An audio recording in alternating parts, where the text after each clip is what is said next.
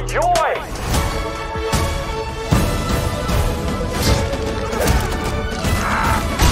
Boy Kills World, not to be confused with Boy Meets World. When this boy meets world, boy meets world. Topanga had it going on, didn't she? She did. This film stars Bill Skarsgård, as you know, famed from It, but it's a family that runs this world that is kind of like the Hunger Games in a way. It's like a post-apocalypse type scenario where it's like at one point you could tell there was like a war and then maybe there was like a Mad Max type thing, but this is like after that. They're trying to settle what seems, I guess, might have been like an unruly area, and they're doing it with like an iron fist. These guys are like complete dictators. It's like a family of like psychopaths. They've completely effed up the world. Everything is effed. And our main character, who is nameless, we'll just call him the boy from now on. He is on a mission to kill these people. He is hooked up with this guy in the woods who calls himself the shaman.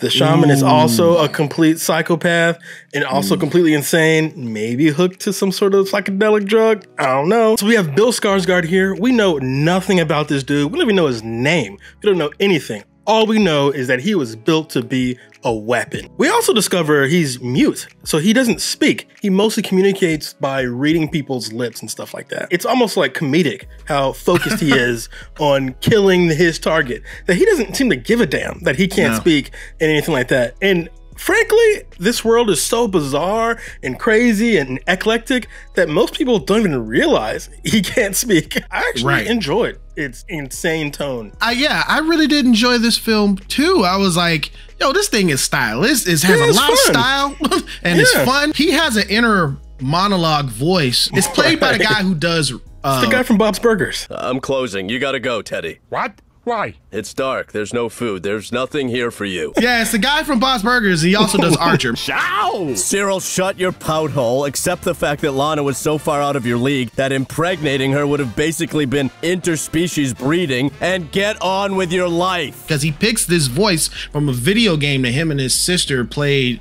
a lot back in the day. Oh, shit. Player one wins. Game over. I really like the action in this. I really like the fight choreography. For me, the movie that this movie reminded me the most of was Silent Night, which we saw at Christmas time. He's just trying his best to understand this insane, crazy world. I mean, half the time we barely understand because it's through his eyes, you know? But the running gag is that he can communicate or he can read people's lips until he finds a guy who's got a beard. Hilarious. He can't read his lips. And this guy, of course, only has the most important things to say. Just so life and death.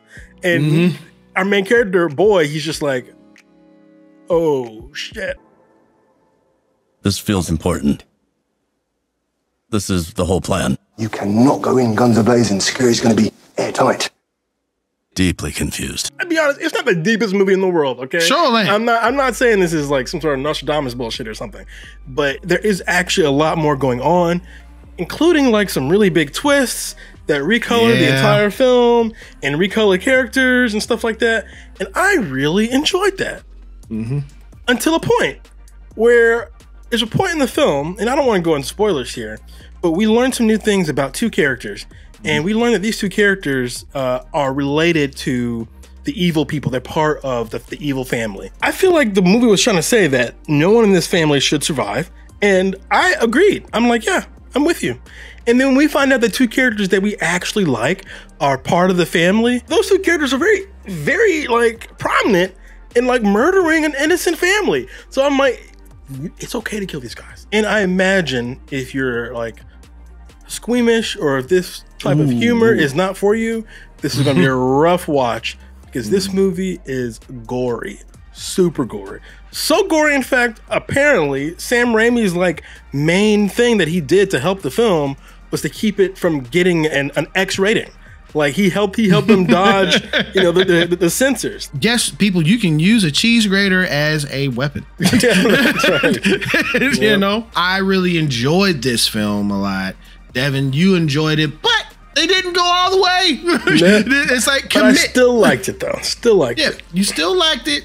And I did understand that it didn't go all the way. But this is something that I think people should see. But more importantly, what did you think of this film? Get in the comments below and let us know what you thought of Boy Kills World. Damn it. Thank you so much for clicking on this video. We really do appreciate you guys. We are right around the corner from 1,000 subscribers. So if you're new, please hit that subscribe button right at the bottom. It's right there screaming your name. All right, for sure. And if you did like this review, please hit the thumbs up. All right. Or you get that thumbs down, whichever you choose. It is your opinion, but just remember one thing. It is mostly wrong. We'll see you guys in another video. All right. Take care.